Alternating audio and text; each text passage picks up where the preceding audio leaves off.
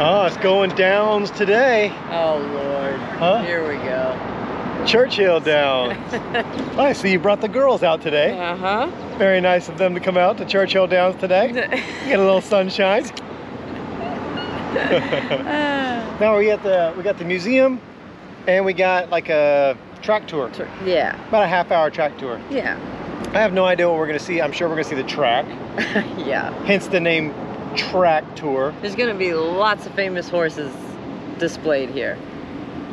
I hope they're not displayed. Well, not the horses themselves, but photos and okay. awards and I was like, man, trophies and everything. It's a little morbid having the old horses displayed. Not the actual horse.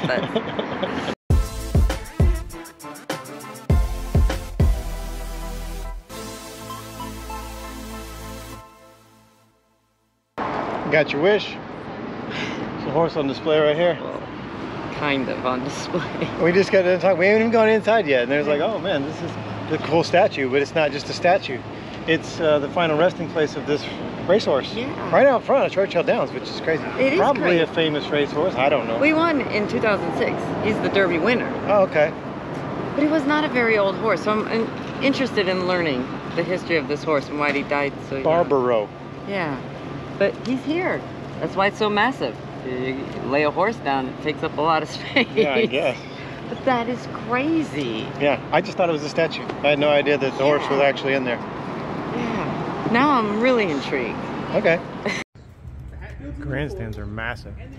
Supposedly the largest grandstands in North America.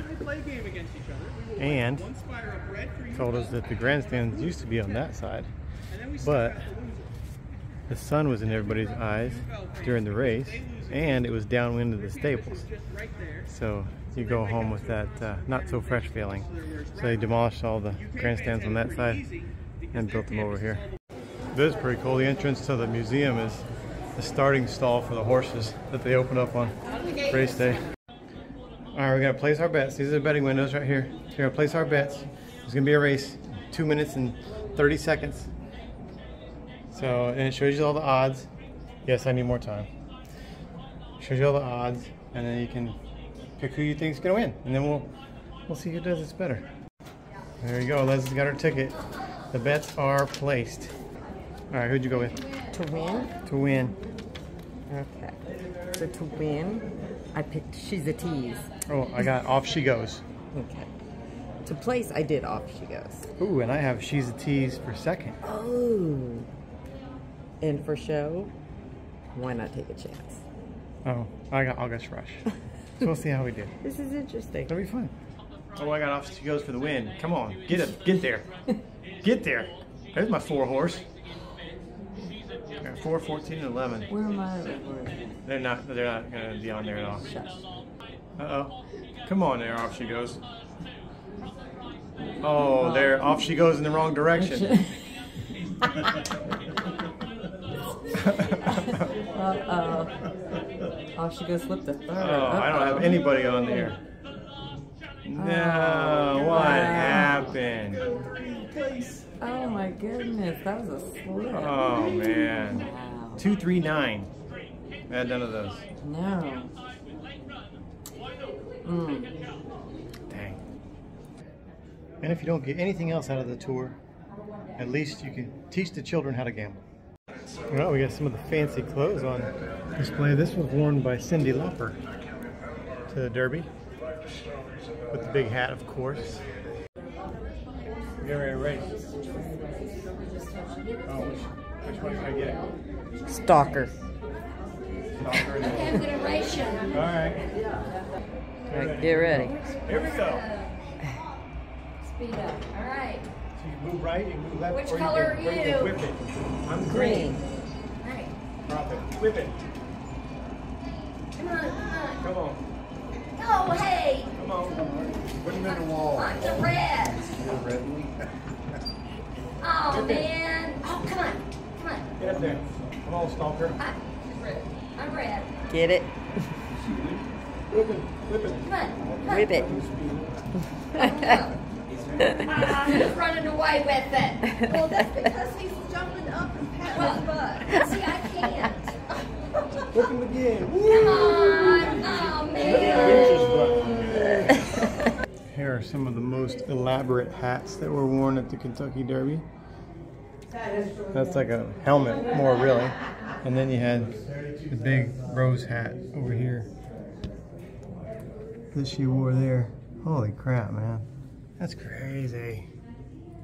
If you ever want to know where we got the term horse pill, that's it right there. I put my hand up there for a frame of reference. That's how big those pills are. That's a horse pill. Was a rookie jockey in the Kentucky Derby today. I think she's got a good shot. There's only been 9 women jockeys in the Kentucky Derby to date. Have any of them won? I don't believe so. I don't think so either. But if anybody could do it, if anybody could whip a horse into submission to win, it'll definitely be Leslie. I believe I could do that. Just win. What are you, stupid? God. She'll just whisper insults in his ear. If you don't win, I'm putting you down. Oh, he's going to be glue. I would run faster if I was him. I think it's going to work. It's a solid tactic. It is a good tactic. Yeah. Leslie found somebody that she's taller than. Look at that. Larger than life. I feel like a giant. Yeah? Yeah. Man. He was not even 5 foot tall. Yeah.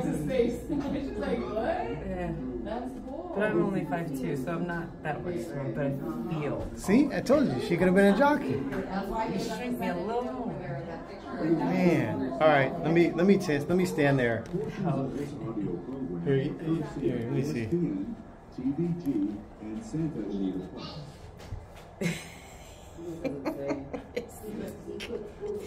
He's an arm rest. It's a cute little fella. Well, for not being horse racing fans or Kentucky Derby fans, it's a pretty interesting museum. It's very interesting. I learned a lot. I learned way more than I thought I was going to learn. Yeah. You have a greater appreciation for the sport, I guess, more. But what blows me away more than anything else is hundreds of thousands of people come here every year, spend all day, spend so much money to come here. For one tickets, day a year. food, not even a day. We're talking about minutes. just over 2 minutes. The race itself is minutes, yeah. I mean, that's crazy. For a 2-minute event, you're paying all that. Yes. And you're going through all of that. Yes. Oh man, I don't think I could do it. It was cool to see the history of it. It was cool to see all the trophies from past Kentucky Derby winners. The Triple Crown trophy is there, which is really, really cool. There was a whole section dedicated to the Secretariat. Yes, because it's the 50th anniversary. It is. So. And the track record holder for all 3 tracks for the Triple Crown still holds from the 70s. And our tour guide told us that, 9 of the horses that raced in this last Kentucky Derby are still descendants of Secretariat. Yes. So his bloodline still runs. They bred the hell out of that horse. Well, they studded him out. I think 600. 600 offspring of Secretariat. Yes. So that's a lot of kids.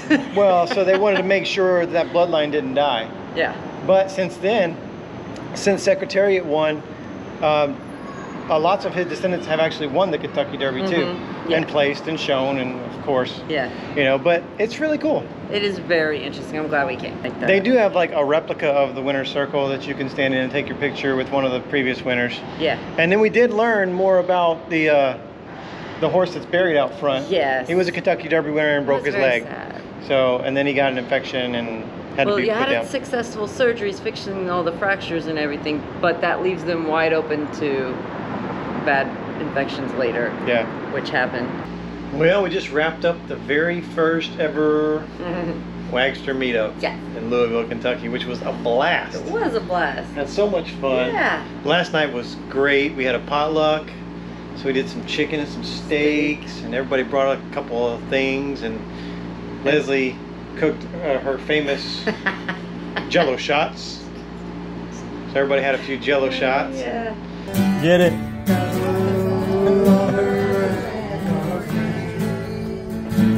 Sat around and talked and had live music. Jerry and Ricky got the guitars out, sang a little bit. Yeah. Hung out and oh yeah, you made a salad too. I did make a salad too. Yeah. There are two things that I make very well. It's a salad and Jell-O shots. Yes. And that's how I cook. I concur.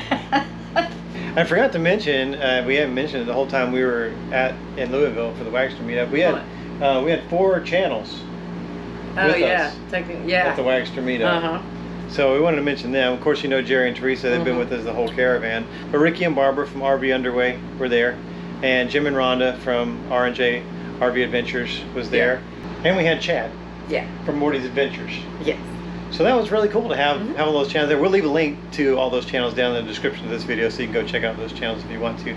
But yeah, I'm sad that it's over. We were supposed to be there for a couple more days, but we got cut short. All good things must come to an end. Yeah, so now we are in Athens, Alabama. Yes. We're in the middle of nowhere. We're halfway back to where Lauren is. So today was just travel day. We didn't even unhook. Nope, still hooked up. That's why we're on a slant. We are a little. I don't know if you can see that, but we're on a little bit of a slant. This is like a treadmill. It's slanted, so the higher you go in the rig, the more you have to like lean into it. Yeah, we hit a little bit of weather today, but it wasn't bad. We've had worse. Yeah. Let me take you outside and show you around our awesome accommodations. With 3 rigs. I don't have my sunglasses. They're in the truck, so I'm a little squinty. But look at this. They are jammed into here.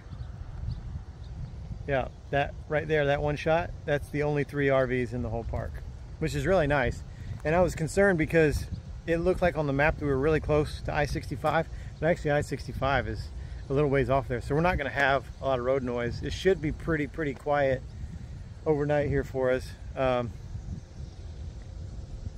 It's the middle of nowhere.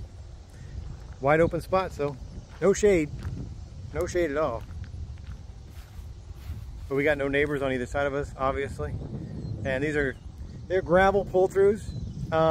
They look pretty flat on camera probably, but they are a little bit elevated. They're elevated a little bit that way. So not only is our truck elevated a little bit because it's on the hitch, it's going uphill too. So we do have a little bit of an incline inside, but it'll just be easier for us tomorrow morning if we just stay hooked up. So a little bit of a slant. We might roll a little bit, but the way that we sleep on each side of the bed, it works out good, because if anybody does roll, then Leslie will just roll onto me. And I'm perfectly fine with that. It was a long travel day for Scout too, so he gets some worms to snack on. He's already eyeballing the container. Oh, look. Oh, look. He's like, yeah, please. We get asked a lot what Scout eats, and here it is. This is the super worms. That's mostly what he eats. Yeah. Besides his salad. Yeah, salad, vegetables every once in a while, but he loves these. Yummy. Those are my faves. Yeah. Look. Just keep them coming, man. Hey, stick around for a few seconds. We're going to honor a fallen hero. If you want to get involved with helping us help veterans, everything you need to know is right down in the description of the video. Appreciate you watching, and we'll see you next time. Bye. Bye.